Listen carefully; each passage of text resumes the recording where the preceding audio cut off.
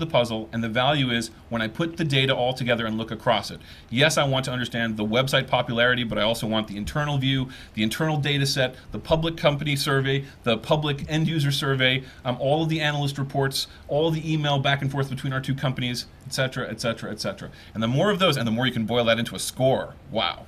All right. Yeah. From an architecture standpoint, with it. Follow up on that. Yeah. Can you also share with me your angle on all the developments around machine learning? It was a conference just yesterday in San Francisco, Graph Lab, and it's very complicated around all the different graph architectures and the data having a graph format. But machine learning seems to be at the heart of that. So, you mentioned ontologies earlier. Machine learning has been around for a while as well. Ontology. How is machine learning changing the landscape? It's another great question. I think machine learning brings a little bit of the machine intelligence to it. So earlier I talked about how Relay kind of curated the set of data. One of the things that brilliant people with a lot of domain experience do when they look at data, right, is they realize things, they understand things, and they may want to tag the data, right? They may want to they may identify separations or divisions or outcomes from the data that they think are strong. The problem very often then is to take that and generalize it. And technologists who are listening on the phone, how long have you spent trying to tune an algorithm or tweak an algorithm to deal with the fact that you have far too little data to really reflect the problem? And frankly, in structured data, that's much less of a problem. When you start looking at unstructured data analysis, you need a lot of data, a lot of it, to really get the algorithm to do something like identify the concept for any document on the internet, right? That takes a lot of data, and it's an advantage, frankly, on the web that there is all that data. Machine learning is that tool, is the tool you use to do that. So when Brigham can say, hey, connecting .abc, this is a good pattern, it can now use a machine learning engine to identify what are the kind of features and patterns that are present in that, and then make decisions based on that, right? And find all of the other examples. So find me all the other ABCs, not this one, but the ones that are like it, right? The same kind of effect. That's what machine learning is great for. I can tell you that, at Attivio, we've been long-time believers in machine learning. We've brought all of the different approaches together, whether it's language modeling to do things like key phrase extraction, which gives you the really good concepts or terms inside a document, whether it's our machine learning classifier, whether it's our sentiment analyzer. These tools allow you to pick an outcome and then find all the others. And that's why it's important, because it lets you find an example in data and then find all the others like it. Yeah, and we use it today. I mentioned the RBI score before the index. That is fed by machine learning. Now, I will make the point that in my world, or at the edge I'm at, there's kind of hypothesis-driven and non-hypothesis-driven approaches. And, the non-hypothesis-driven is kind of the purest machine learning, and we have tools out of the box with Attivio we can use to do that. Just draw connections on these data sets and use them to feed, certain answers. And we do explore those parts of it when we're asking kind of an open question.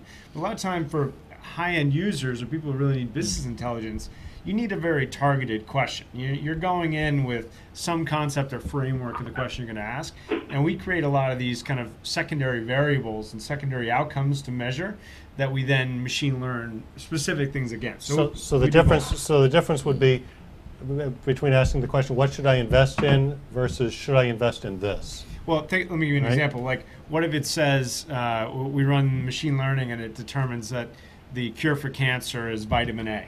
Right, that's not really an answer that's meaningful to our users.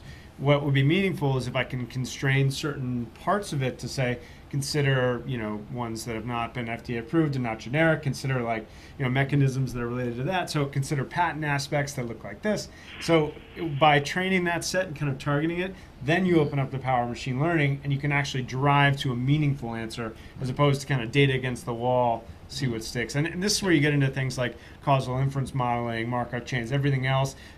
I think there'll be a lot of sophistication, particularly in life science, emerging in that, and big data healthcare, quite frankly, in the next 5-10 years. So, that's where it's going. You have to be able to have that skill set, both on the broad data set and also in a targeted way to get to real meaning, I think.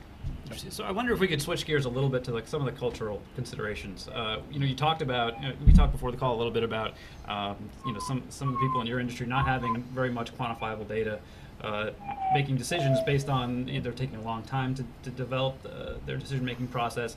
Your tool comes in, They're doing it, allows them to do it much quicker, but it's different, and it's a new way of doing business. And how do you approach getting people to adopt a new way of doing business?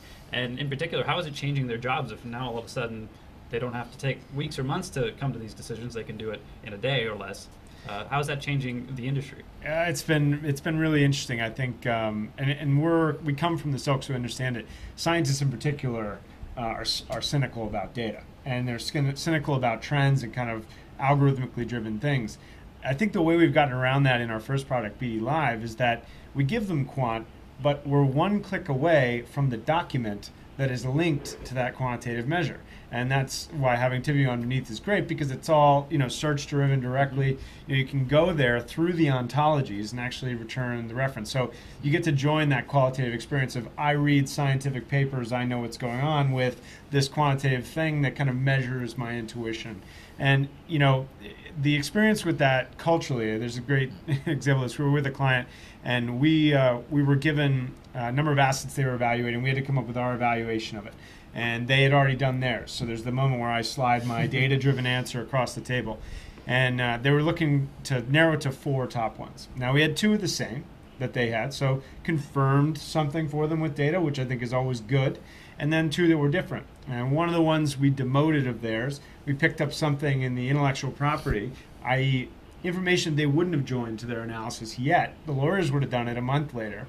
We picked up something that would have saved them a month of BD time, because they know, that's not going to work. So, example of a grade downgrade. Then somebody, as they're staring at him, kind of slams his hand on the table and goes, I knew this one was good.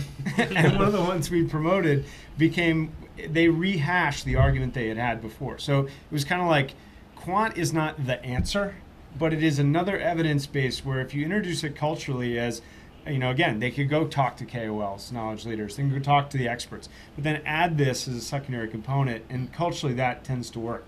Also, being able to be transparent and get to document level is key to them understanding what that quant means. Right. So it's not a black box. Right. It allows them to drill down and really essentially test out the answers they're getting, or the advice they're getting from Relay. And that's how they're going to ultimately grow the confidence in machine learning and these kinds of technical systems. I think Brigham made a great point. You put up a quant number, but then you let them see the documents. Think about that as a transitional state, right? Previously, you would have just surfaced the documents for the talented analyst to consume and then draw the conclusion out. So putting some data, some structure around it, it just makes for a much smoother transition. It's a lot different than going from no data, right, to having some data. It's a much more subtle increase, and we've seen it a lot. Actually, it's very challenging. We have some Intel clients, and they've been big on machine learning for a long time. They've been looking across silos, a long time. That's been a goal for them. But the challenge often is when you suddenly start putting structure, when they're used to having just surfaced the data for me as an analyst, but over time, as they see, hey, this number is actually working, or this, whatever, this recommendation is bringing me something that's letting me understand more about, how I make this decision. Their own mental process changes. They realize, I actually only look at the first 4 or 5 documents to assure myself. So now using this score, I can go down and see maybe a breakdown of the quartiles of documents and go in and look at some of the lower level documents, and that changes the way I use the data. And now I start to trust the number more. And then in time, we believe that you'll start to say, well, if the number's above 80, I don't even need to be involved. Right? The analyst doesn't need to be there. The decision can be made automatically. Do you have the ability with your technology to drill down and discover the root source of incorrect information? So can you kind of mine for bad information in these sort of diverse databases of unstructured data? Oh yeah, could I add a little bit to that?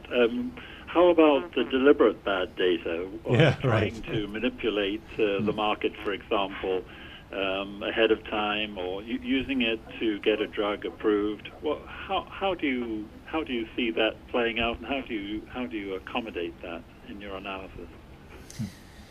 So, are you asking how long it'll take the market to respond to this data that we've now introduced? I think he was asking how do you out the criminals, but well, I'll tell you one that I think is a focus and it gets brought up by all of our clients, which is here's a phrase I hear a lot.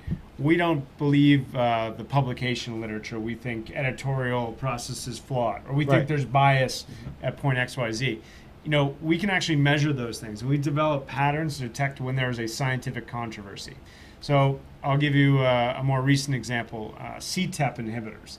Okay, this was supposed to be the follow-on to Lipitor. So Lipitor, a huge drug for the industry. CTEP was supposed to be the next drug, and get all that revenue.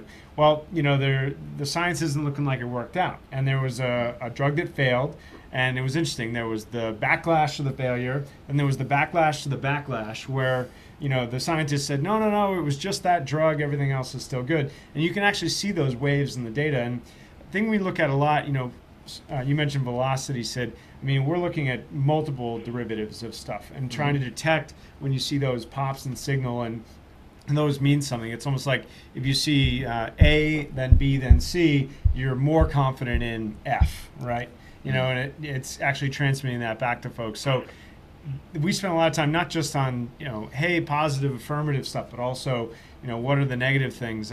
There's a project we're discussing with the FDA. Could we fetter out adverse event profiles based on early data? So can we say this is what the mouse model data looked like? What's the correlation of that to the potential, problem? And not just the data, but relate the whole ecosystem and see if we can detect those things. So some exciting stuff there. And what about, kind of helping wade through all the false positives that might be out there, or data that's not, or insights that aren't really insights? Maybe it's just noise. How do you help your clients understand when something is really relevant and when it's not? Yeah, we right now spend a lot of time talking about what the market does. So detecting signals about when we have seen those controversies, what do they look like, and then look for common signals. In the future, dream of mine, you talk about scientific data, and I got to convince Sid to take in graph axes and detect statistical models within figures. But long term, you could imagine coming up with your own model to measure that stuff and seeking out certain aspects of it. Again, kind of hypothesis versus non-hypothesis, targeting it that way. And I think that'll come. In the data transparency thing, and like we keep pointing up and to the right, there's also going to be data complexity. And as complexity is introduced, you're going to get more refined signals, or more important signals than you're getting just off kind of the basal noise.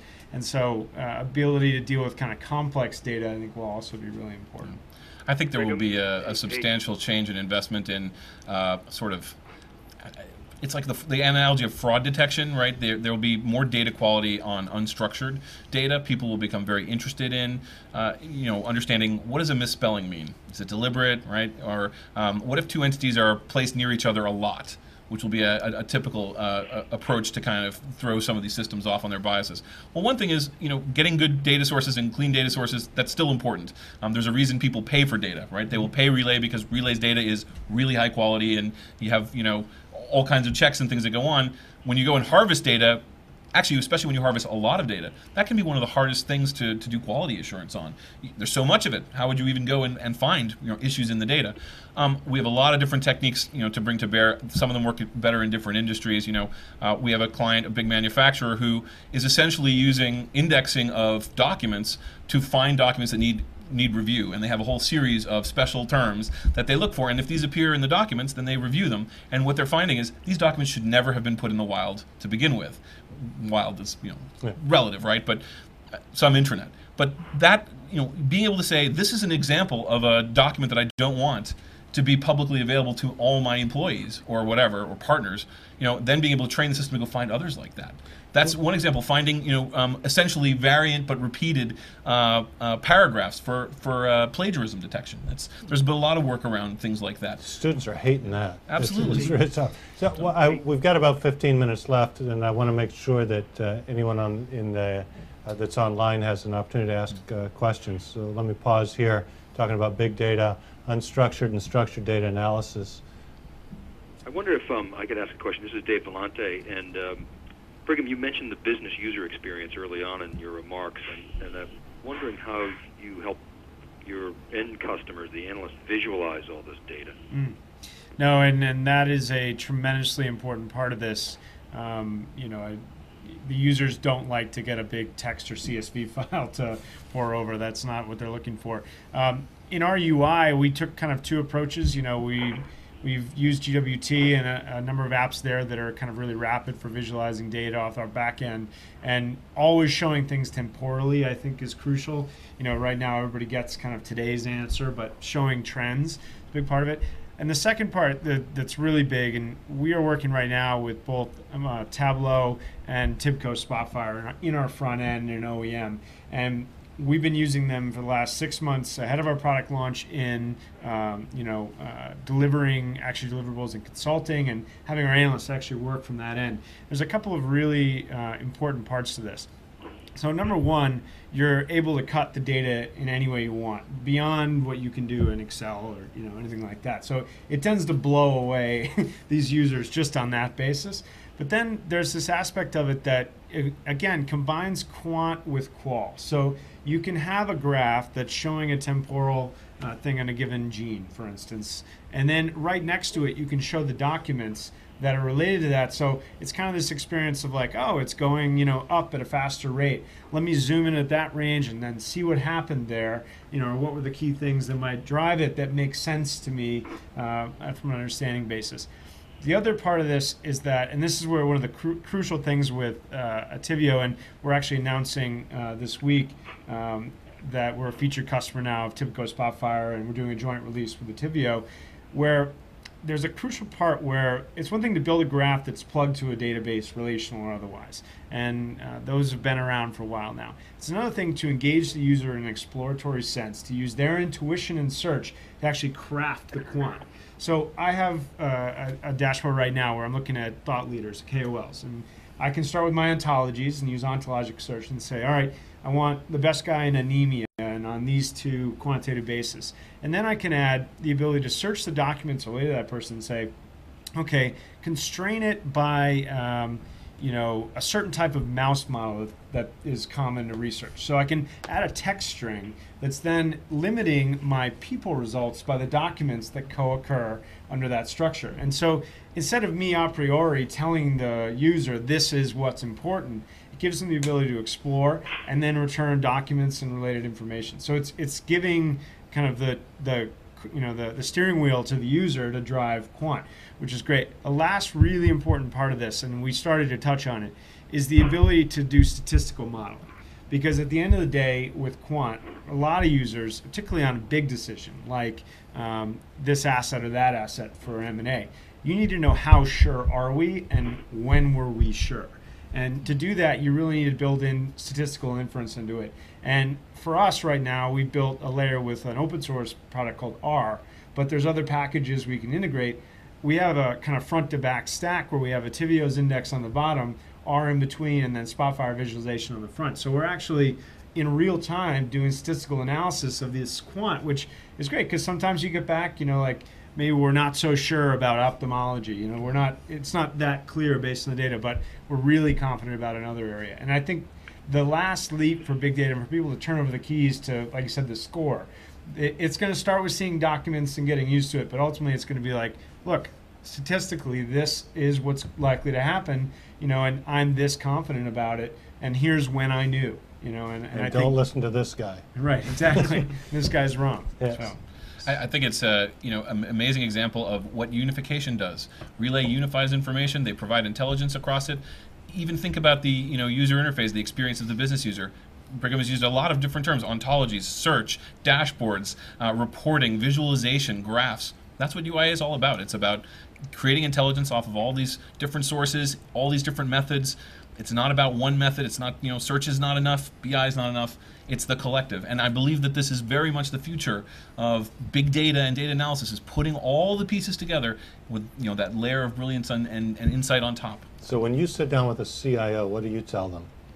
I say that they should be looking immediately to use UIA on their strategic projects. Quite honestly, that's the best way to do it, right? When you have a project that requires you to integrate information and provide search and BI, analytics, dashboards, all of that experience on top of it, and maybe even workflow, And those are the apps that I think people are building now that matter, that capture the interaction with the user. It gets to a deeper level. It provides a greater quant and qual insight for the internal decision makers. They have to start doing that right now, because gaining the expertise with it, getting the infrastructure in place, and learning what it takes and how easy it can be to merge a bunch of silos together and build an application on top of it, and how quickly and how reduced the risk can be. You know, we didn't talk about that much, but one thing about Relay is they got to market faster because they didn't try and build the stack, right? They took a stack and said, we're going to build the app, and that's where we're going to put our effort and our uniqueness, and that's where their brilliance shines. Well, they might be brilliant open source developers, or they might be brilliant, engineers, and they have all those folks. But that's not what that's about. It's the collection. Don't let me No, put words in your mouth. actually, it's a very interesting point, because one of the constraints that's sort of been thrown out is the lack of data scientists in order to do big data analytics. Are you saying that a less sophisticated data analyst can drive more value for the company by using a particular set of tools that make the experience easier, more understandable? I don't know if I would say that they're a lesser analyst. I think they're all brilliant. Brilliant analysts are the audience at the end of the day, decision makers. The point is, Relay's expertise is in knitting together, this is my take, knitting together and providing the intelligence on top of all the sources and all the technology. It's not implementing the individual technologies. And that's where I think, yes, to a CIO I would say, rather than going out and constructing your own UIA stack from, mega vendor one here and some open source here, and you're going to knit it together, and then you're going to have to learn how to track these projects and keep up with the patch rates and all the things that go into building software. Maybe that's not your expertise, but you've got the analysts and the business, and if somebody else could help you put the information together and surface it, right? I keep using this line, surfacing the information for a talented analyst. At the end of the day, if you can do that, right, then the focus is to interpretation. Is software as a service the model for the future? David again. Can I push on that a little bit? I should ask a question of Brigham. Yeah. You're suggesting that the problem is that you just provide better tools for the analysts. What about the analysts themselves and the education and the training that's required, both at two levels? What advice would you give to the government in terms of what's required to really take advantage of this at one level? I mean, for example, the amount of knowledge of Bayesian statistics is not exactly great in the country as a whole. And secondly, for a CIO, what advice would you give them to develop the skills required for the next decade? Yeah, well, from my perspective, I can tell you, I told all my younger cousins to switch majors to bioinformatics about 5 years ago. And my background on Wall Street is I covered, among other things, the genetic tools companies.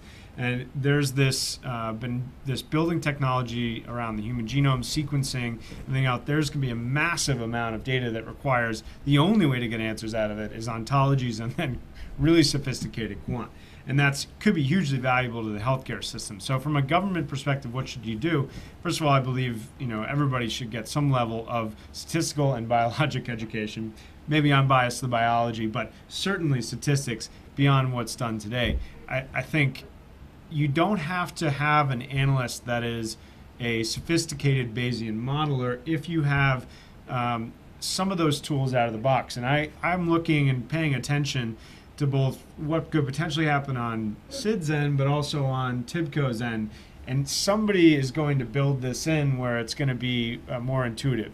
And just from the visualization side, those companies have taken leap one, which is to be able to basically build crosstabs really easily, you know what I mean, and put them in a beautiful form. So I think there's going to be more out-of-the-box stuff available without having to be an advanced programmer or a stats guy. But from a government perspective, you need to, have an understanding of what that means and how to use it. I'm lucky enough to have been tortured by a stats professor in pharmacology, so that was where my kind of understanding of this originally came from. So I guess he should be teaching more folks.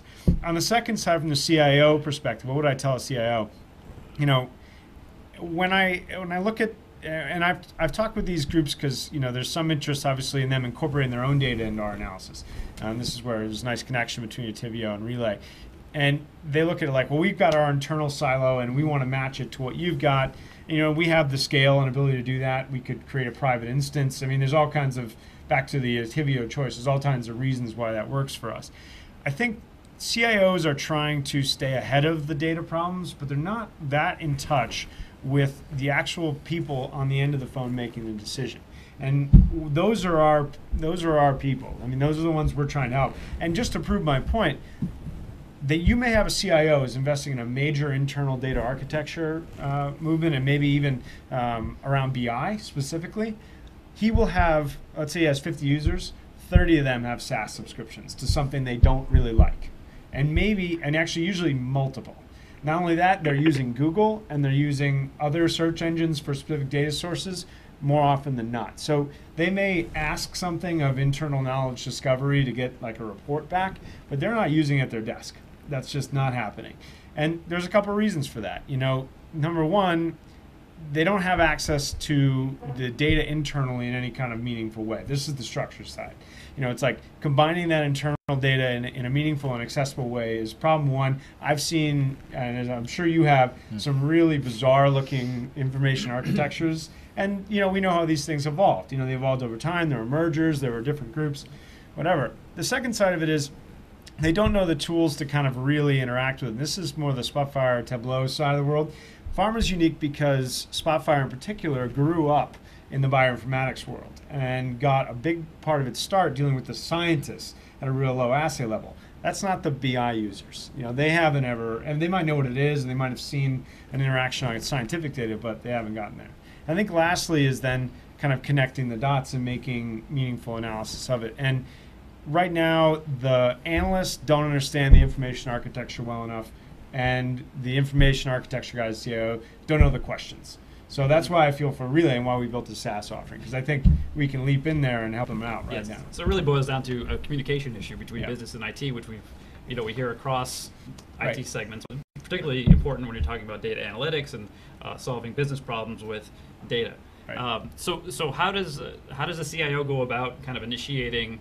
Let's take a CIO who understands the power of big data, what it can do for their organization. How do they go about initiating kind of that first project? Is it a technical problem? Do they need to identify the business case first? I mean, how do you really practically get started? And unfortunately, this is our last question, so make it a good answer. Okay, I'll do my best.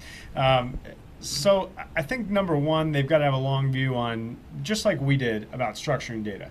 So they've got to, move to something which is going to be scalable and long-term, still be in the game. I think this is one of my concerns with the dupe, and I think Sid said it very well. I think at the comment, it's like, yeah, it handles volume, but it doesn't handle analysis very well. And when we've architected, considering Hadoop, it's like, yeah, we may put certain data sets there if, they're big chunky ones, but we'll deal with the summary reports, in our workflow for analysis. Right. And Hadoop's very powerful, but if it just becomes another silo, that doesn't solve the problem. That's exactly right. So I think they want to look to that long term, and then I think in the kind of to help their users, they need to begin to consolidate and give them tools that actually deliver them answers. Now, you could give them all Spotfire subscriptions tomorrow, but I don't think that would necessarily get them there. I think this is why Relay I think is really exciting. It's a SaaS offering, but it has the potential to plug into their internal data. So it's almost like they can get the outside world organized by us. We give them the structure to answer the questions and the look and feel, and then strap in the know-how at Pharma X to that decision. Through an integration with, an Attivio index or another data set that we can plug into. So I think you want to, don't try and boil the ocean as far as trying to come up with the answer, because you don't know what's at those analyst desks, and they don't know the problems you're facing. So you need to, in the meantime, focus on, how do we kind of connect those dots? And I think there's some offerings here to do that. Brigham, thank you so much. Sid, thank you. I hope that you'll both join us back here again on a Peer Insight in the future or at theCUBE at one of the many events with SiliconAngle TV. I'm John MacArthur, Peer Insight moderator here with Jeff Kelly, Wikibon's Big Data Analyst, joined by Brigham Hyde, adjunct professor at Tufts University and managing director at Relay Technology Management. Sid Probstein, CTO of Attivio. Thank you very much for joining us today. Very helpful. We'll have 6 Peer Insight research notes up on the Wikibon site in the next couple of days. feel free to jump in, edit, contribute, enhance, or provide another perspective on any of the analysis that we do, anything that we write. Thanks again, John MacArthur, peer Incite moderator. Look forward to seeing you all again soon. Thank you.